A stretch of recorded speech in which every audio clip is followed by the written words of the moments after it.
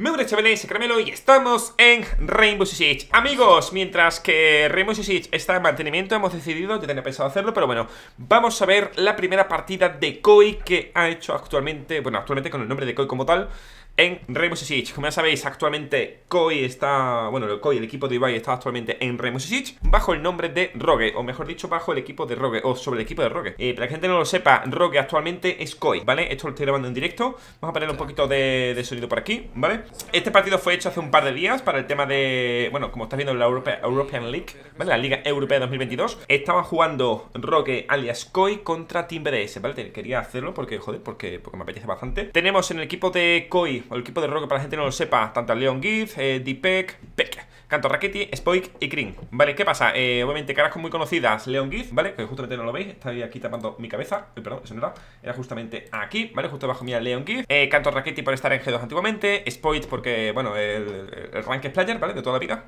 Y por aquí a Krin, ¿vale? Krin es un pedazo de máquina, un pedazo de bestia.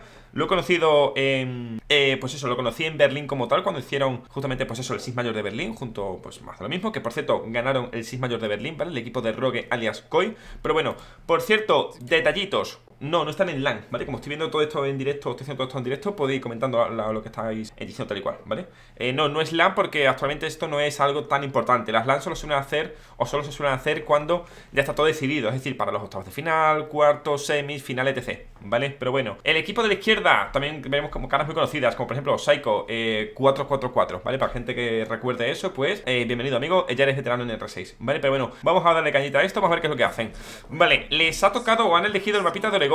Ambos tenían como un 40 y pico, 51% a nivel de ganadas en este mapa, ¿vale? Pero bueno, o sea, vamos a poner en 50-50. Empecé defendiendo el equipo de BDS. Lo que vamos a hacer nosotros va a ser, pues eso, comentar y un poco analizar por encima. No vamos a castear obviamente porque para eso ya lo han hecho ellos. Me gustaría simplemente analizarla, ¿vale? Y verlo con vosotros. Actualmente a nivel de ranking lo veis justamente por aquí, ¿vale? BDS estaba primero al jugar esta partida y Rogue estaba, no lo veis, pero estaba tercero, ¿vale? Y en fin, amiguitos, ¿qué betas han hecho? Vale, han hecho, mira, para que vosotros veáis, los betos están para nosotros que son raros, pero realmente en rangos altos, como ya he comentado, suelen ser bastante normales. Han vetado Thatcher, que es algo bastante normal. Por cierto, estoy bebiendo Monster, no veo al puto Monster cómo pega. Un Flores, ¿por qué han elegido Flores? Porque la defensa abajo es súper importante Flores, ¿vale? O sea, mejor dicho, el ataque con Flores aquí abajo, justamente en búnker, es una locura. ¿Por qué? Porque en el momento que ese dron de Flores entre por búnker, ¿vale? Justamente por esta zona de aquí, ¿vale? Se carga el escudo, se carga todo y literalmente la defensa que se centra en este escudo con estos ADS se la come literalmente un dron, ¿vale? Que en este caso es el de Flores. El Guamai, ¿por qué han vetado Guamai? Pues más de lo mismo, ¿vale? Bueno, en este caso, porque Guamai es un pedazo de personaje, aunque hay mucha gente que sigue resignándose y se sigue metiendo más con Jäger y tal, pero Guamai es un pedazo de personaje, la verdad, porque puedes tener un parador de granadas desde donde tú quieras y hacia lo que tú quieras parar, literalmente. Vale, van a defender desde ático. Va a haber una persona por aquí también. Entiendo que, bueno, van a haber un par de personas por ahí fuera. Vale, el típico Gojo en la puerta. Aunque ese no entiendo muy bien por qué lo hacen, la verdad. O sea, ese Gojo ahí no entiendo muy bien por qué lo hacen. El por qué. Rara vez te vas a acercar a ese Gojo a pegarle culatazos, ¿vale? O sea, mejor dicho, a esa puerta. Lo que vas a hacer es pegarle tiros, vas a romper la puerta y se va a romper. O sea, y vas a tirar todo eso. Te puede servir si acaso si sabes que te van a rushear, pero no sé, raro, la verdad. Pero una Amaru, bueno, una Amaru. Pero siempre, en el Six Mayor fui con Rogue. Ahora que el Rogue es Koi como tal, ¿vale? Obviamente voy con Koi, ¿vale? O sea, sigue yendo con Rogue, vaya. Mira cómo se mete ya. Aquí mi amiguito Sledge. Para ir por blancas. Pero, ¿habéis dado cuenta? ¿Sí? ¿Habéis dado cuenta que literalmente ninguno va para búnker? O sea, ninguno va para abajo como tal. Todos han ido a cortar o a ir a cortar a todos. Mira, si os dais cuenta, de los 5, o sea, de los 5 defensores, 3 están fuera de punto. 3, 3 están por ir romeando. En un bombo tan grande como... Mira, hemos entrado todos desde ático. Uy, qué buen bailadito, ¿no? Acabo de meterle aquí el otro, el amigo. La Famia actualmente es un personaje que va a estar siempre en casi todas las partidas, porque te vale para todo, la verdad. O sea, es un cambia... Pues eso. ¿Cómo se llamaba? Un ingeniero, dijeron ellos, ¿no? El cambiametas, amigo, es el cambiameta.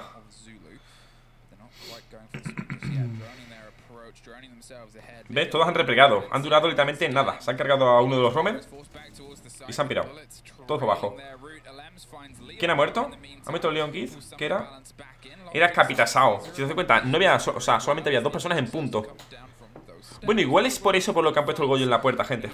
literalmente han puesto un gollo en la puerta por si vienen por búnker o por si tal, tener un poco de tiempo. Oye, que vienen, porque nomás que había 2 personas en punto. ¿Veis? Bueno, a ver si pone justamente la esta de abajo. Mira, ¿veis esta rotación de aquí? Es como justo os comenté, ¿vale? Si tú abres esta posición de aquí y tú abres esta posición de aquí, ¿vale? Tú desde aquí prácticamente puedes ver todo el freezer. Mira todo el ángulo que tienes desde aquí. Mira todo lo que tienes. Tienes todo esto, ¿vale? Una persona desde aquí puede ver todo lo que ocurre en freezer. Por eso esta rotación siempre se abre, ¿vale? Como os comenté justamente en la guía de Oregon, ¿vale? De cómo defender. Igualmente, aquí han abierto la defensa o la rotación a la derecha, ¿vale? ¿El por qué? Bueno, pues porque han decidido vender un poco más búnker, de hacerlo más así. Bueno, vale, la verdad. Bueno, se suele hacer tanto a un lado como a otro, la verdad. Desde la izquierda te ven desde aquí, ¿vale? O sea, si la abres a la izquierda te ven desde freezer, si la abres a la derecha te ven desde principal como tal, ¿vale? Tú ahora mismo haces esto aquí y te ven todo, pero bueno. Mira cómo está actualmente. Mira la disposición. 2 tíos en freezer, que en este caso ¿qué cojones es este? Vale, este es Sledge, Finca. Me gustaría saber dónde están los otros 2. Y oye, todavía queda un minuto, ¿eh?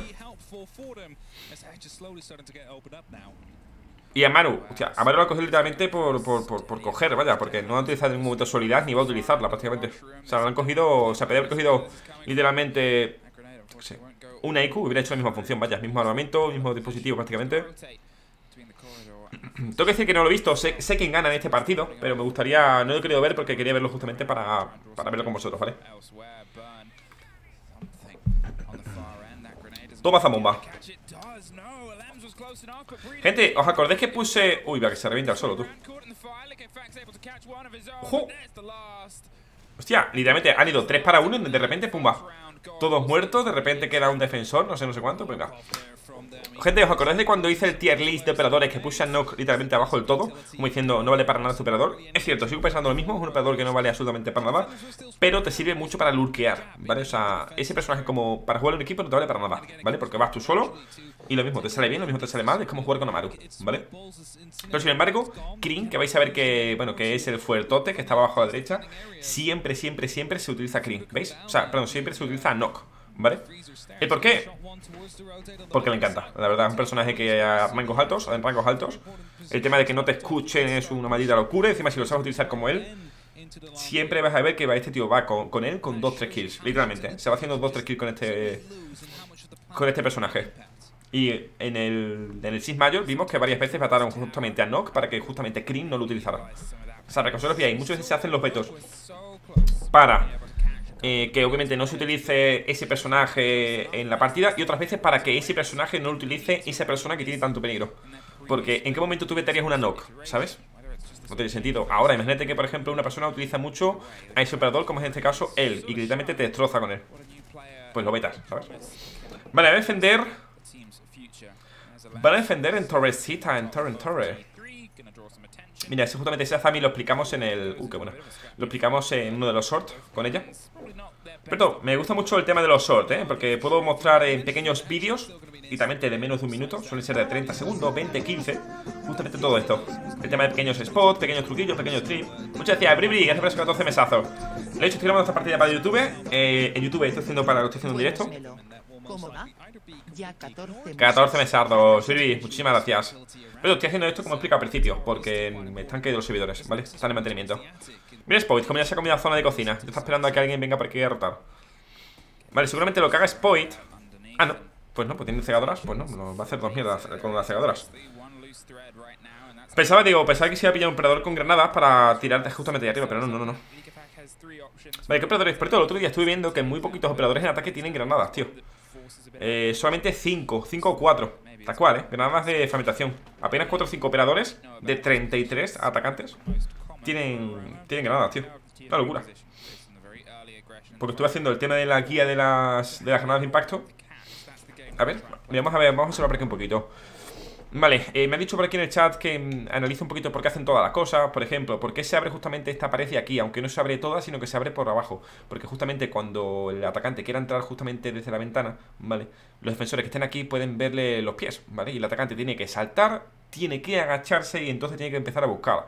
El defensor lo único que tiene que hacer es campear, ¿vale? En el momento que salte ya tiene toda la ventaja sobre el enemigo, ¿vale? Más cositas. Vale, esto ya lo han abierto.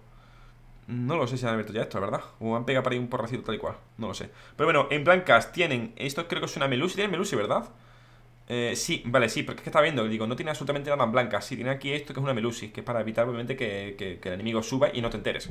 Esto ya, por ejemplo, hace que este atacante, que justamente es Finca, que está cortando las rotaciones desde abajo, si quiere subir no puede hacerlo de manera silenciosa, porque esto, que está, en este caso actúa como un chivato, lo va a detectar. En el momento que esto empieza a subir, lo que tiene que hacer este defensor, prefire y listo. O, oye, que hay una persona blanca, si van los roamers desde abajo, y se lo comen.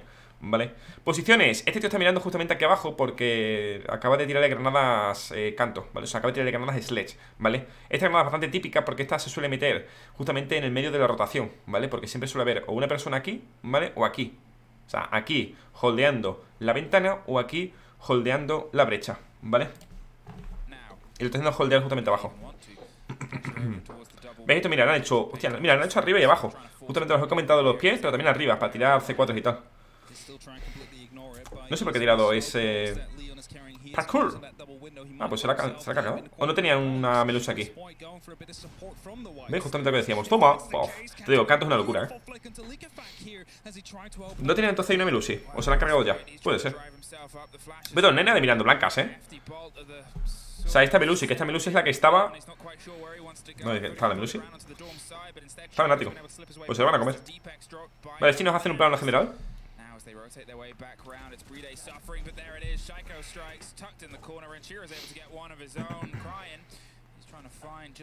Han entrado sin revisar ahí los atacantes, según veo, sí.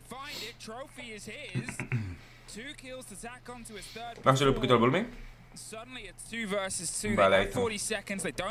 Ah, fue una cámara lo que dejó blancas. Pues no la vino nadie, según parece. Vale, puede que fuera una cámara. Vale, a ver. Quiero que ponga el plano general, tío. Pero gente, ¿habéis visto esto que estaba aquí? ¿Habéis visto justamente... ¿Has visto justamente esto de ático? Esto de aquí no me gusta nunca, tío. O sea, esto no me gusta nada que se haga, pero nada, o sea, esto se hace de manera defensora para tú defender desde ático, desde, bueno, de esta zona de ático, la zona de máster, trofeo, etc. Pero no me gusta, tío, porque simplemente con que haya una persona aquí holdeando, ya los defensores no pueden hacer nada, literal. O sea, es algo que no me gusta nunca. Y que lo he visto muchas veces hacer, lo han hecho muchas veces compañeros en partidas, pero no me gusta nada, tío. O igual, te digo, o igual no sé jugarlo, ¿vale? Puede ser. Mira cómo se mete, mira cómo se va a meter de esta manera, mira cómo va a soltar el tirón. Buah, fíjate. Es muy bueno, Screen, muy bueno, tío. Este Screen, ¿vale? Es muy bueno, muy bueno el tío. Spoit, que tiene pinta asiático y de suelo, tío. Pero es porque me han comentado justamente que... Me han comentado gente justamente que tiene familia... Bueno, su padre o madre, alguno es tailandés. Ve, gente, se acaba de hacer, creo que han sido 2-3 kills con knock. Madre mía. Y dice, habría que ver qué tan efectivo se les hace a ellos. A ver si lo hacen. Perdón. ¡Ay! ¿Qué he hecho? Gente, ahora sí, le había dado si querer el botón para atrás y han retrocedido. Vale, vuelven a estar igualmente arriba. Vamos a ver si hacen. Van a hacer exactamente la misma defensa. Vemos que está lurkeando Jäger abajo. Vamos del todo, con trampillas abiertas. Miren dónde está ya. Mira dónde está ya. Mira. Tiene habilidades activadas. Sí, mira, tiene activadas. Mira cómo va cazando primero a todo el mundo, Lo malo de esto, gente, es que si el otro tío, por ejemplo, está aquí. En este caso es Jäger, está aquí, estático. No prácticamente tiene que jugar a lurkear, porque no sé dónde. O sea, él sabe que para abajo tiene que haber alguien, por lógica. Ahora, ¿dónde? A saber. Ahora mismo tiene toda la ventaja Jäger. ¿Qué es lo que va a hacer? No. Ah, mira, eso lo iba a decir. Claro, tiene que. Eso lo iba a decir. Le han dicho, amigo, aguantate. Hoy va. Ese era no. Sí, pero no ha dado ninguna, tú. Oh, claro. Sí. Cuando cae. Vale, pues este tío está muerto ahorita. Oh, se ha ido llevando ya uno. Nah, es que Karim es muy bueno. Igualmente, Caramelo ha hecho bien su función en Jäger. ¿Se ha quedado encerrado? Sí. Pero igualmente lo ha hecho muy bien. ¿Por qué? Se ha cargado a Canto, o sea, se ha cargado a Sledge. Mira el tiempo, han pasado 2 minutos, gente, 2 minutos. Vale, obviamente han hecho esto más que de sobra. Han hecho más que bien el trabajo de Romer. No saben de la existencia de Azami, porque no saben dónde está, y Azami estaba con ellos abajo.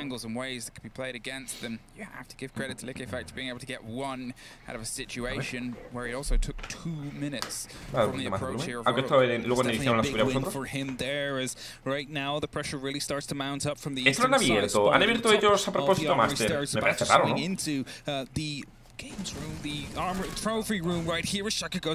Sí, lo han abierto ellos a propósito, la zona de Master, tío. A ver, es jugar agresivo, pero... Toma, zambomba. El gran point. Pero te digo, luego haces este tipo de estrategias en tus partidas y lo mismo no te van a funcionar de nada. ¿Por qué? Porque si juegan de una manera, os hacen para jugarse de una manera que tú no vas a ser capaz de comprender. Porque tienes que jugar los 5 así, y la mayoría de veces juegas o tú solo, o con 2 amigos, o sea, con un amigo o con 2 amigos. ¿Ves? Pero han dejado eso abierto, tío. Se han dejado esta abierta. Se han dejado esta abierta. Así evitan que ellos... Bueno, a ver, así evitan. Claro, ¿para qué van a querer abrirlo si ya está abierto, sabes? No sé, para mí me parece un poco XD, te lo digo, Literalmente me parece un poco XD, me parece bastante feo. ¿Para qué dejas abierto algo que ellos tienen que romper? Que sí, que ellos van a romper igualmente porque tal, pero ya, si tú le pones aquí un poco de... Joder, pues si le pones esto, tú ya sí evitas que ellos quieran o ellos puedan, no sé, literalmente gastar esos dispositivos o ese thermite o esa plancha lo pueden gastar en otro lado, ¿sabes? No lo sé. Impossible. They do still have a grenade in pocket. They might be able to try and catch something from underneath, and that's where Cryin is going. He's looking for the fight, the angle. Doesn't quite have it in 15 seconds now. So the only vale, quedan 2 para 3, 10 segundos. Mira, with a quick bit of pace. He's looking for the engagement. Spoit wins out against Renshiro and Cryin. Spoit, ¿dónde ha sido Spoit? Y que dice blancas. Both on dorms. No sé de cuánto. Bueno, iba a decir un spoiler, no me voy a hacer spoiler, gente. No me va a hacer ningún tipo de spoiler. Solo digo que Rogue, alias Koi, mi favorito, ¿vale? Ya lo fue el anterior Six Major sin saber que era Koi, porque aún no lo era. Hoy en día, favoritos a tope. ¿Creéis que van a volver a ver? O sea, cada vez que se enfrenten cualquier equipo contra Rogue, van a meter a la Rogue? Yo creo que sí. Porque solo hay que ver, vamos a ver ahora el resultado. Va 7-1, gente, 7-1 en 3 rondas. Pues eso, a 2 bajas y media por o sea, 2,2, sí, 2,2 o 2,3 bajas por ronda, tío. Una locura, ¿eh? Y los demás, bueno, los demás son todas normales, la verdad. ¿Veis? 2-2, 3-2, 1-2, 0-3. Tremendo, la verdad. Tremendo. Sí, literalmente va matando 2-3 por ronda, una locura. Only carried heartbeat charges, though it's no heartbeat shoot. That has changed now. Leon died early on. Vale, abierto toda la pared de hacia Freezer. Todas. O sea, de normal se abre la de la derecha por la mitad y la otra se refuerza. Aquí la he abierto todo. Vale, trampillas cerradas. Todos abajo. Sí, todos. Mira, ¿veis lo que hacemos? No hacer la típica, tú. Claro, para esto han vetado a Flores. Bueno, entre otras muchas cosas, ¿vale? Han vetado a Flores para que no te coman ahí la zona de búnker. Que de hecho llevan 3 rondas, 3 de 6 si no recuerdo mal. Y han defendido una vez abajo y sin utilizar absolutamente nada de ahí abajo, ¿no? Ojo, blanca cerrada. Ve, no va saltando, gente, truco, o sea, consejo o duda, ¿por qué no va saltando? Porque es donde Twitch no salta. O porque muchas veces vemos que los profesionales, es decir, los jugadores que juegan de verdad este juego, no saltan con los drones cuando están cerca del objetivo. A ver si alguien lo sabe. Lo dejo por aquí un ratillo. Porque creéis que en este caso Twitch de momento lo ha saltado. Bueno, ahí podría haber saltado perfectamente, pero bueno. Exacto, mira, Kevin tiene la razón. Exacto. Y Francis también. Por el sonido, gente, por el sonido. Por el ruido que haces al saltar. Pero tío, cuando ya te han detectado estar con ellos, necesitas velocidad a tope, pero bueno. Por eso no saltan con el dron cuando están cerca del objetivo, para que no se les escuche. Toma. Vale, tienen Jäger, ¿verdad? Sí. Mira, mira. Oh, es que te lo juro, me encanta ver a Krim jugando, tío. Porque, no sé, literalmente podrías... No sé si tiene canal Krim de YouTube. Me encantaría que lo tuviera, la verdad, para... Joder, que me encantaría, exactamente. Porque tiene ese juego agresivo que tanto me gusta, tío. Que tanto me enamoró a mí del juego, ¿sabes? Y que utilice personajes que a mí me molan. Joder, pues es más que normal, ¿sabes? Porque muchas veces la gente me ve a mí en lugar de tal. Porque joder, porque juego personajes que a esa persona le gustan o tal. Y por eso tal, pues igual yo aquí, ¿sabes?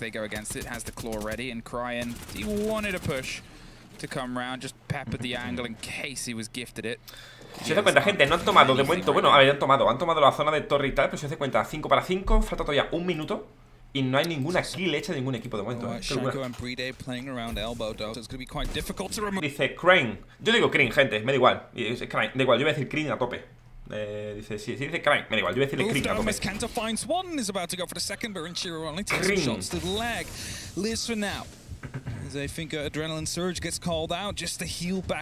Me los humos, los están tirando. El smoke. Míralo, me gustaría ver, gente, a dónde está la Nock. Nock estaba bajando blancas. Han tirado, han vuelto a tirar humo. A Smoke solamente le queda uno con 45 segundos por delante.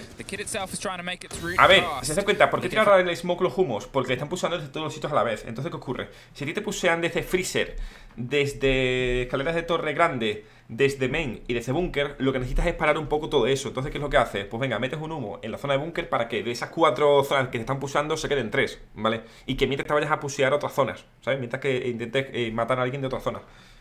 Lo malo, que simplemente con que estos tíos aguanten, se comuniquen y tal, pasan 10 segundos y vuelven a ser 4 tíos desde 4, o sea, vuelven a ser 5 tíos desde 4 puntos diferentes, ¿sabes?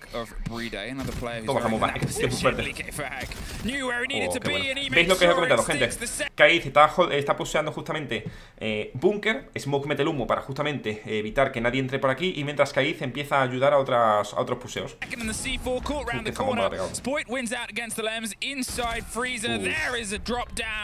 O sea, pese a lo que estamos viendo, Crin, alias Crime. Me gusta Crin, la verdad. Sigue diciendo Crin. Siempre será así. Muchas gracias, compañero. Gracias por ese pedazo de suscripciones. Muchas gracias, Rabanito. Gracias por ese premio, compañero. ¿Llevas ya? 10 kills, 10-11 kills en 4 rondas. Una locura, de parte de Crin, alias Crime. Crime, alias Crin. Mira, del equipo de BDS, para mi gusto, Psycho. A tope, la verdad, a tope. Y una pena, gente, que tiene Pyre esté fuera, pero me gustaba mucho el jugador de joystick, tío. Pero está fuera, tienen Pyre. Pero mola mucho, Vale, han pedido timeout, tiempo muerto, ¿vale? O tiempo táctico. Tiempo táctico no, pues eso. Tiempo, bueno, tiempo. Han pedido tiempo, ¿vale? Como la traducción exacta. Tiempo muerto táctico. Táctico muerto tiempo. Gente, si queréis que haga este tipo de cosas, a mí la verdad es que me flipa. De hecho, en el anterior Six Major le dimos como, yo qué sé, bueno, fueron 50 horas de visionado. Estuvimos viendo, pues, todo, toda la competición, porque encima teníamos drops en su momento aquí en Twitch. Por cierto, gente, esto no lo he dicho todavía. Pregunté ayer a Ubisoft con respecto a Ubisoft, o bueno, persona Ubisoft. Es que no me gusta decir los nombres, por si acaso. De persona. Le pregunté si tendría de nuevo los drops. Me dijeron que todavía no saben nada, ¿vale? Porque todavía es temprano. Serían del 21 al 27 de noviembre, ¿vale? El tema de los drops. De momento no sabemos nada, porque de momento no saben nada. Pero en cuanto sepamos, lo comentaré, ¿vale? Para tener drops. Digamos, si tenemos drops y nos dejan comentarlo como la última vez, lo he dicho, nos pegamos 12 horas al día y a tope, tío. Me he elegido cocina y meeting. Cocina reuniones. You can afford to lose 2-3 games, and if you lose against the current reigning major champion, vale, van a estar de mínimo 3 tíos arriba. Y van a hacerse fuertes en áptico. Van a cerrar hacia... Mira. Van a cerrar justamente, gente, hacia aquí. O sea, van a defender toda esta zona. De esta zona hacia atrás, ¿vale?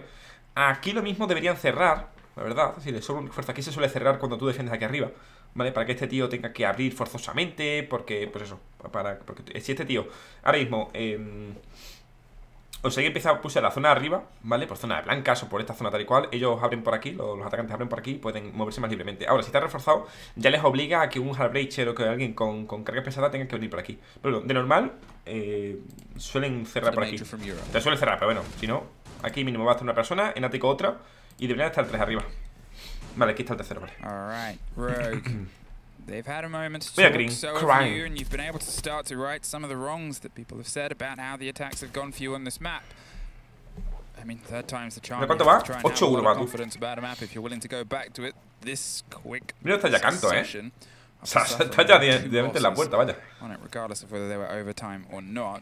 Y esto gracias a los flores que han quedado. Mira, ya hay dos tíos, pues están todos ya prácticamente metidos. Mira, esto ya les hace indicar, esto ya hace...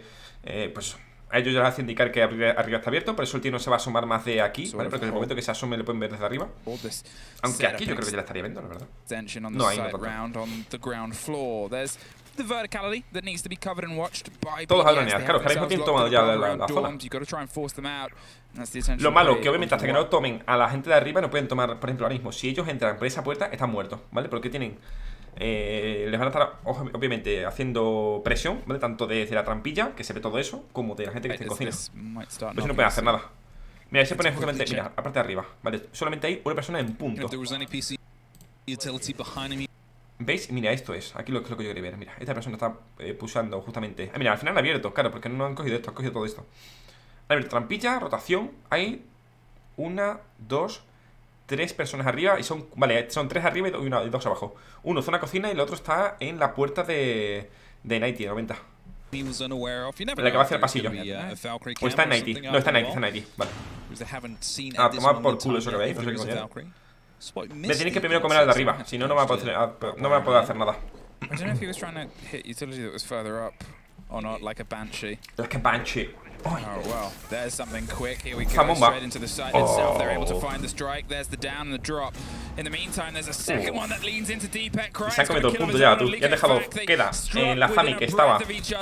Bueno, que acaba de morir. Estaba arriba. Y bueno, malo.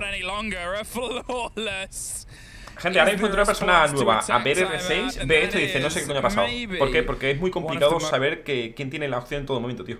O sea, ¿cómo se llama? Los hostes, ¿vale? Que son los que hostean o los que están expectando, mejor dicho. No pueden estar viendo los 5 a la vez, tío. Y por eso siempre nos perdemos tantísimas cosas, tío. Ya me ha pasado todo el momento. Mira que todo está el spoil desde su casita. Mira, el tío. Crime, venga, me voy a acostumbrar a decir crime, va. Crime. Entre ronda y ronda se pueden hacer unas pesitas. Mira las pesas que abajo a la izquierda. Tío. Entre ronda y ronda se pueden hacer las flexiones. Eso es como un colega que tenía antiguamente en el juego, se llama Clays, bueno, o Sergio, la vida real. Que entre ronda y ronda se ponen esas flexiones, el tío. Para ponerse más a ella. Perdón, 4-1 van ya. Esta es la última ronda y la siguiente ya empiezan a defender ellos, ¿vale? Esto es a 7 como tal. Mira esto. Pumba. Uf. Clap, clap, clap, clap, clap. Lots of claps. Clap, clap, clap, clap. Lots of chants coming out as well. Great double kill here. Nah, muy buena. Tremendo, tremendo.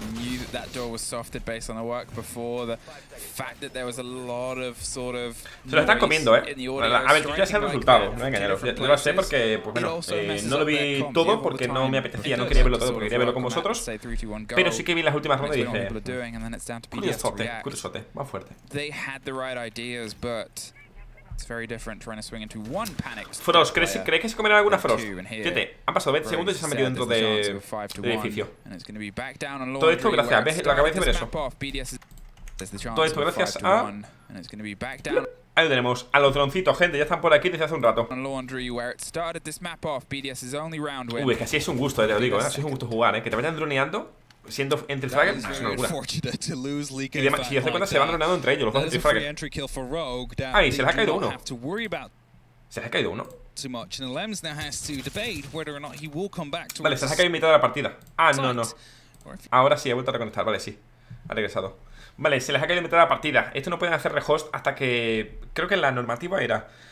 Cuando ha pasado 5 segundos de ronda, cosa así, o cuando, pues eso, o cuando acabe la ronda se hace el rehost. Si no, si se hace en mitad de la partida, o si un jugador se cae en mitad de la partida, tiene que seguirse. O sea, eso no es la norma de rehost, si no recuerdo mal. No, todavía no. Dice, ya apareció cuando se le sube el micro. Aún no, eso es el final. Es una locura, tío. Mira, están todos. Qué miedo, literalmente. Mira esta escena, gente. Canto, Spoiled, Crying. Imagínate que alguien se aparece aquí ahora mismo, como... Hola, buenas tardes. Sí, las puertas del cielo, gracias. Literalmente, vaya tela. Los jinetes apocalipsis, tú. Madre mía, vaya. Vaya ataque tú por aquí todos. Qué locura. Hostias. Hostia, la Frost sé dónde estaba, Lo peor es eso, gente. También una cosa, eran 5, uno con cámara y nadie podía haber visto esa cámara. Estas son las cosas que me repatean. Y me pasa a mí son partidas y me cago en todo, tú. O sea, un tío muerto no puede estar viendo cámaras justamente donde están aquí. Oye, vienen desde meeting, vienen desde cocina. Están pulsando la zona de Torre Grande. Y mira cámara, justamente la he visto cuando ha muerto, ¿sabes? No, es el trío calavera.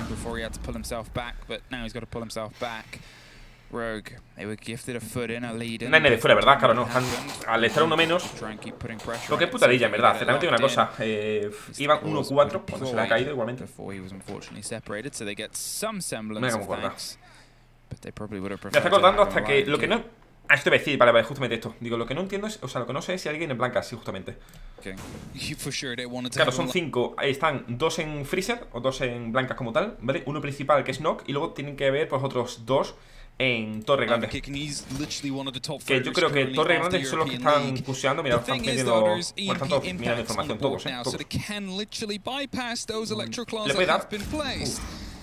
Dice Caramelo, ya nadie mira las cámaras cuando muere, excepto yo. Hombre, sí, es importante, qué falso eso, tío. Eso debe ser así. Porque en tu cámara, en tu cara, no ha llegado cámara. O sea, cada vez que me estás cubierto.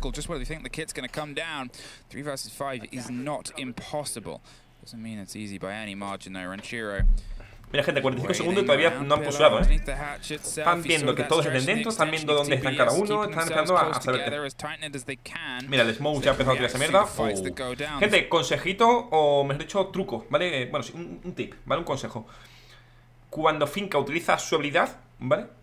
El smoke le hace el doble de daño, ¿vale? Tanto a él como a todo el mundo que tenga la habilidad activada de Finca. ¿El por qué? Porque lo que hace la habilidad de Finca es hacer que te aceleres, ¿vale? ¿Qué pasa cuando te aceleras? Que respiras mucho más rápido, tal y cual. ¿Qué ocurre cuando tú respiras? Pues obviamente te comes todo el humo, ¿vale? Pues el truco, me lo aconsejo del día justamente ese, ¿vale? La presión es fuerte, lo malo. Son 3 personas para... Claro, son 3 personas para 4 puntos. ¿Ves? ¡Hostias! Oh, qué pena. ¿Cómo se la ha comido? Que me la ha hecho igual de refrar. To Bride, the clutch king with his toughest clutch yet. The kid is cold. 15 seconds. There's pressure around on the backside. There's the next. Bride, 1 kill away. They don't have the kit. They've only got 8 seconds. They rotate round on the far side. He's going to get in with a shotgun. And what is he going to say? Qué buena. Qué buena. Pues te digo, el clutch de la partida, Qué buena, tío. Ahora te digo, eso de justamente ponerse a recargar cuando está pasando por delante. Oh, buena tarde, estando 4, también te digo.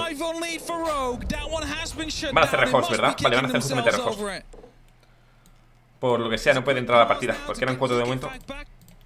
Tremendo hostito, iba a decir. Tremendo clutchito, gente. Muy buena, muy buena. No, realmente, simplemente blitz, tal cual, No te lamentes, Crime, no te lamentes, compañero. Mira, muchas veces parecido, tío. Te digo, estaba totalmente ni me había caído en la esto. Siempre decía Crime. No sé, Crime. Nadie se llama así. A mí tampoco me gustaría que me dijeran Caramelo, ¿sabes? En francés. Se dice Caramelo. Pausa. ¿Y esto qué es? Mira, se han metido el de esto, tío. Sí, han puesto esto aquí, tío. Vale, pausa táctica. Dale. Toca. Pum. Llama, que llama a casa, que llama. Vale, vamos a dar para adelante, porque estamos en YouTube y podemos hacerlo. Vamos a ver el clutchito. 1 para 4, gente, qué locura. Mira, el pisito, mira el pisito. Poma. Todo cabezas, Ah, bueno, primero no. Y aquí, a Crying. Toma, buenas tardes. Vale, ya han empezado. Venga, vamos a ver la siguiente defensa. Tremendo. Vale. Dice, ¿sigues enseñando a novatos a jugar R6? Siempre, compañeros, siempre. Algo que me mola mucho, el tema de enseñar a la gente. Y sí, ayudarles a mejorar. Pero ya han empezado en... Se han cambiado de bando, ¿vale? Estaban antes en ataque el equipo de Koi, hasta en defensa. Son 6 rondas. El que llega sí te gana, ¿vale?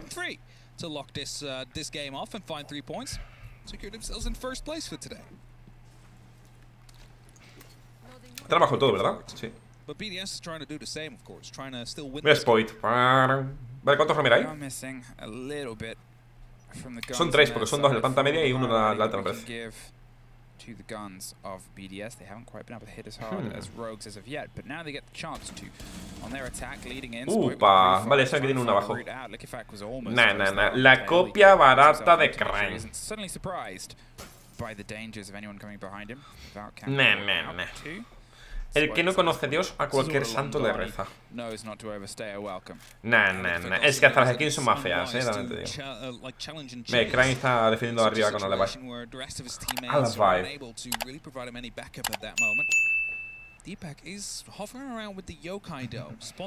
No me utiliza el Yokai, como draw en defensivo. O sea, como draw en ataque. A Levi la importancia que tiene, tío. Y el momento que se sienta muy apurado, mira los fatal. Hasta luego. Uy, madre del señor, qué cojones. ¿Cómo ha fallado todo eso entonces la Nox, tío? ¿Por qué deja a mitad de vida? A mitad de vida literalmente son 2 tiros. Ha pegado 2 tiros, tío. Tiene un puto de la ventaja, ¿sabes? La que ha fallado la Nox, tú. Tiene toda la ventaja, ¿no? Literalmente. El que no conoce a Dios, a cualquier santo le reza. Ya está, ahí para adentro, minuto y algo. Está reventando, ¿verdad? Hay que meterse un punto. Aunque podría seguir jugando arriba, pero bueno, él ya ha hecho todo. Por ejemplo, aquí tiene 2 opciones los roamers, ¿vale? Si os dais cuenta, todos los roamers se han replegado, ¿vale? Spoit estaba en la zona de Z, ¿vale? Justamente la zona de arriba. Ha regresado. Crane estaba justamente en la segunda planta. Ha regresado. ¿El por qué? Han perdido 2 minutos. O han hecho perder al enemigo 2 minutos, ¿vale? Ambos están, como veis, muy tocados. Pueden hacer 2 cosas. Una, o seguir por ahí, ¿vale? Lo que al final va a ser que, bueno, van a perder más tiempo, pero al final van a acabar muriendo. O se meten todos de puntos y se repliegan, ¿vale? Que justamente es lo que han hecho. Pero tiene que haber una persona más, ¿eh? Hay 4. Ah, coño, claro, canta muerto. Claro. Ya ha pasado de Crane. Ya se la ha subido, no me he dado cuenta, tío. Ya ha pasado eso a Crane, a ver. No me he dado cuenta, tío. Ya le he pasado, a ver, quiero verlo. Bueno, no me acordaba, tío, que ves aquí. Oh, qué bueno. Mira esta gente.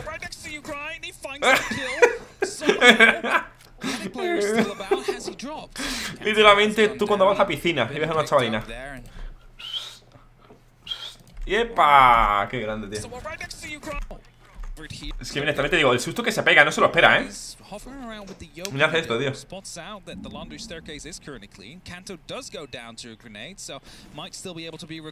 Pero todos hacemos cosas inconscientemente cuando estamos en un momento de tensión. En este caso, si te cuento, lo que hace Crane es como ponerse así como un toro. Yo lo que hago es... Cojo aire, yo cojo aire, tío. Yo hago así. Y se me infla este moflete. Yo hago así. En un momento, y además no lo hago de forma inconsciente. Cojo aire. Mira él. Él como que se pone más... Mira ahora lo que ocurre. Hostia, que no te digo una cosa. Y se empieza a subir esto, tío. Qué locura. Es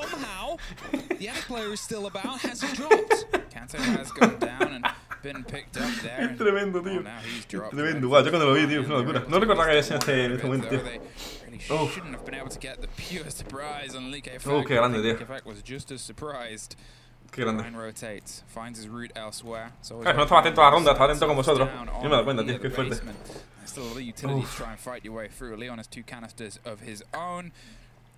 Qué grande, tío. Y aún así te digo, con el puto micrófono subiéndose y el Twitch escucha. O sea, una locura, vaya.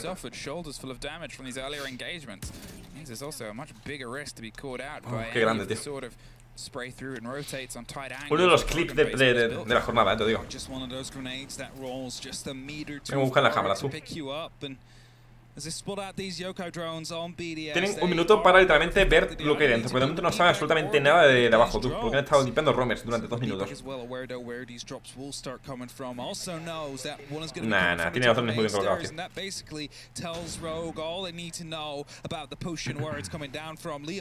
Mira Spoit está jugando muy, o sea, muy defensivo,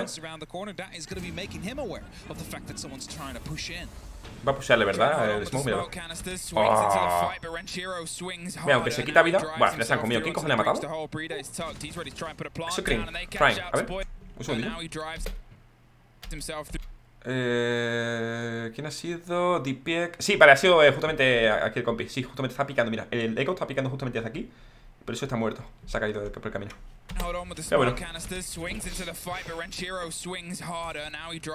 Ahora hablamos si querés, Octan. Ahora hablamos si querés. Oh, como se han comido al Spoit, que estabais jugando súper defensivo. Uf, qué buena. Gente, consejo: si tienes una granada de impacto a la persona que está plantando, le cortas la animación. La corta plante, la corta plante. La corta plante. Nah, ganan BDS. Qué buena. ¡Ha plantado! Toma, tirito. Uy, que está de vida. No sé, está. Oh, qué buena. Ha tirado, sabe. ¿Cómo lo sabe? Lo sabe por no sé si por alguna cámara. Mira cómo se ríe el Link, tío. Mira cómo se ríe el Link, mira. ¿Cómo se ríe? Tremendo.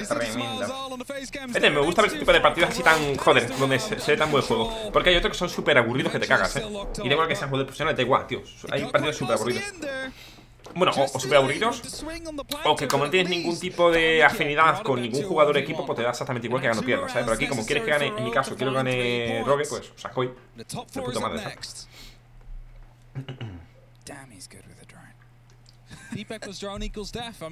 Vamos a debate.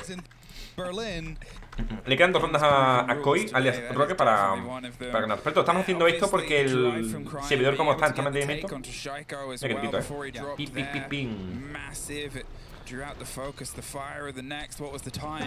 ¿Cómo he ido a por este directamente, Y ¿sabes qué es lo peor? Que mirad el tiempo, ¿vale, gente?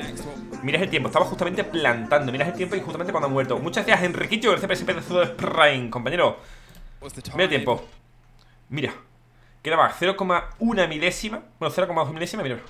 Justo cuando ha muerto ha plantado. Justito, tío. Justito, Uf, qué tremendo, tío.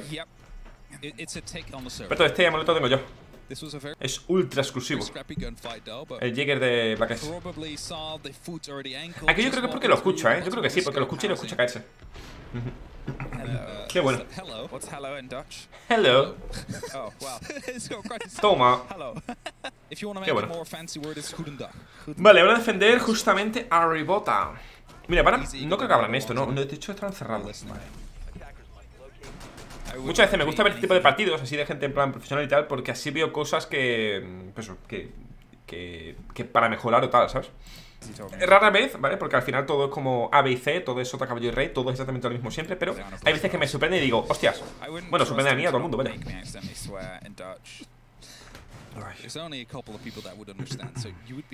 Crying.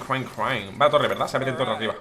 Ah, pues no. No, porque ya no puede. O sea, no se ha subido, ojete. Yo creo que la intención de Craig era subirse a la torre, pero no se ha subido porque en el momento que han disparado ahí, porque ya el tío está mirando justamente la escalera. Y por eso no puede. No tiene tiempo. Ahí va. Se hubiera llevado ahí de gratis, a la Maru. Uno menos, venga. Al lobby. A tomar por culo. Eso de Funky, Tiene toda la pinta que ha sido de Funky. Pues estaba en torre pequeña. Sí, desde la ventana a la puerta, ahí lo tenemos, justamente.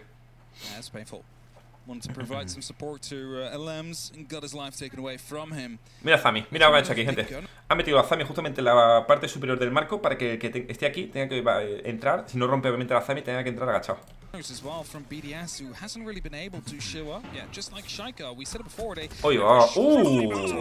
también te digo, verita, Ve, han vuelto a hacer esto, tío. Y ahora cierran. Venga. Te has cargado Claro, te has cargado a Ivane, tú te has cargado a Yana. Claro, no sé si se sabía que estaba disparando Ivane. ¿Vuelves a cargar Ivane? Yo creo que sí. Te cargas a Heartbreacher, nada. Cierra tranquilamente. Pues tío, no me parece realmente tan mala el tema de quedar esta abierta, No me parece tan mala, de hecho. Claro, no me parece mala siempre y cuando. O sea, no me parece mala abriendo esto siempre y cuando se juegue agresivo aquí en trofeo y obviamente aquí en Master, ¿vale? ¿Para qué? Para que tú en el momento que te cargues a toda esta gente de aquí, ¿vale? Esto cojas y lo cierres y te pongas a cubrir otro lado. O sea, porque ahora mismo tú así te evitas el que te abran, porque aquí te iban a abrir sí o sí. Ahora, tú puedes intentar o tú puedes hacer que esto no te lo abran, ¿vale? Porque ya lo tienes abierto, entonces no pueden abrir algo que ya está abierto.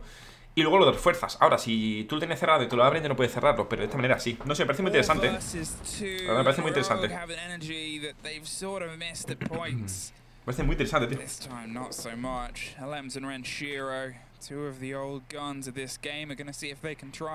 muy interesante esa, tío. Fíjate, no me lo había planteado nunca, dejar eso abierto, la verdad. Por lo dicho, me parece bastante peligroso. Esto, le sigo viendo lagunas, tío. Porque esto ahora mismo... O sea, de tener esa zona, o sea, esa pareja hacia trofeos abierta, no sé, no me gusta nada, la verdad. Gente, bienvenido a todos los nuevos, a todos los antiguos, a los veteranos, a los nuevos. Y toma, esta bomba. Bien, welcome. Perfecto, si esto lo estáis viendo en YouTube, like arriba, amigos.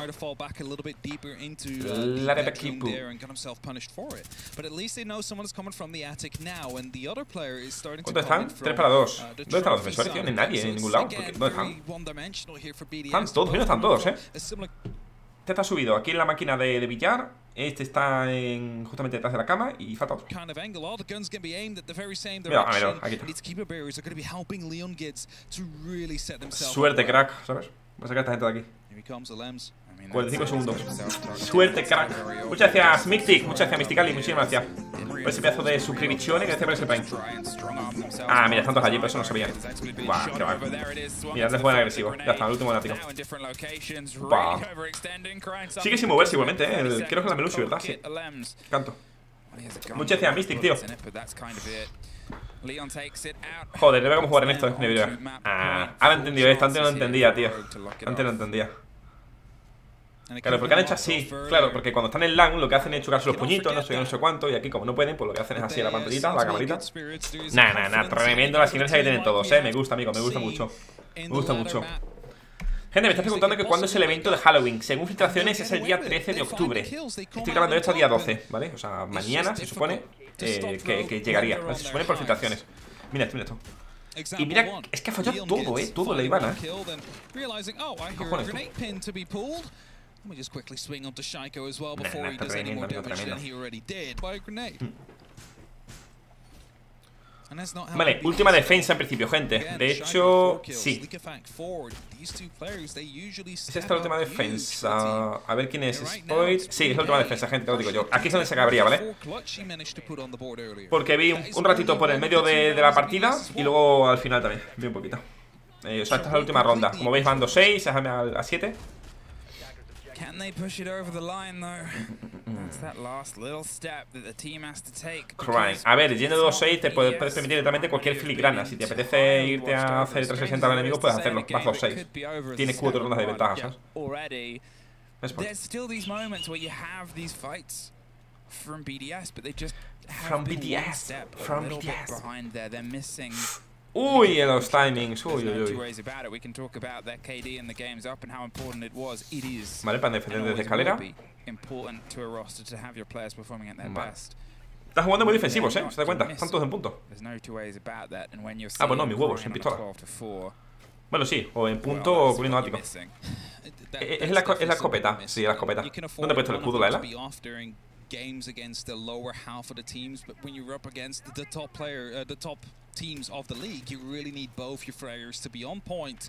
Lo malo de esto es que en el momento que abran ático tienen todo vendido abajo. Right now, BDS, well, again, it could be quite more close than it currently is, but folks still walking away with this one, especially. ¿Está viendo? Está viendo cámaras, ¿no? Arriba. Seem to be doing quite well for them. Sí, está viendo cómo busca las cámaras, tío. ¿Pero por qué está buscando cámaras? Ah, no, está buscando los Kaid. Vale, estaba buscando los Kaid, gente. Pero no, los Kaid lo tiene arriba, ¿no? Para cubrir tanto la... Mira, está buscando... No sé qué estaba haciendo el de abajo. ¿Veis? Está buscando los Kaid porque, pues eso, para ver dónde... Para romperlo, vaya. Pero no. Para cubrir, o sea, porque esos Kaid tapan tanto abajo como arriba. Y si tapan tanto abajo como arriba, bueno, puedo haber puesto 2. Pero no. Qué buena. Muchas gracias, Cola, por ese plan, tío. Muchísimas gracias. Se agradece enormemente todo el apoyo con los Primes, con las suscripciones, porque últimamente doy yo. Twitch paga una mierda a nivel de suscripciones. Así que yo, agradecido, compañeros. No sé dónde tirar la pen, ¿no? Míralo. No. A ver, por lógica era justamente en el medio, arriba. Pero, claro, pero también digo una cosa. Por lógica, normal. Pero también digo una cosa. Son 2 K los que tiene.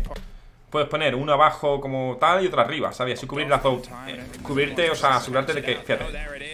Le he hecho kite trick. Es asegurarte de que no te abran.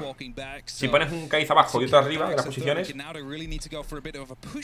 Hostia, las escopetillas de aquí. Oh, qué pena. Mira ese de arriba. Uf, la queda muy tocada, 4 para 4, gente, 50 segundos por delante.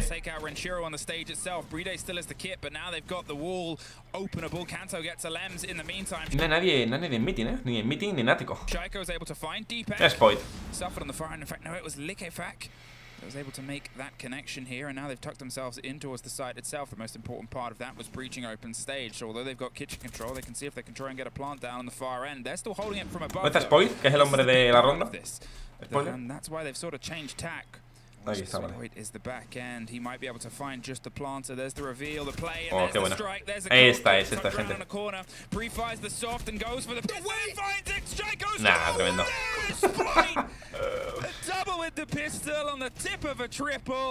Like a la descripción, dale like y suscribite, dice el Spoil. Qué grande, qué buena. De cadera, tío. Qué locura.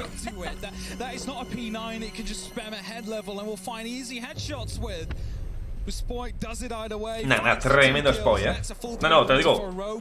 El equipo que tiene actualmente, bueno, a ver, el equipo, gente, os lo digo, el equipo que tiene actualmente, vamos a poner un poquito más bajo, si voy a vale. El equipo que tiene actualmente Koi, alias Rogue, es el equipo que lleva teniendo desde hace un tiempo, pero sigue siendo bueno, es una máquina y no hace falta ni cambiar. He visto la sinergia que tienen todos entre sí.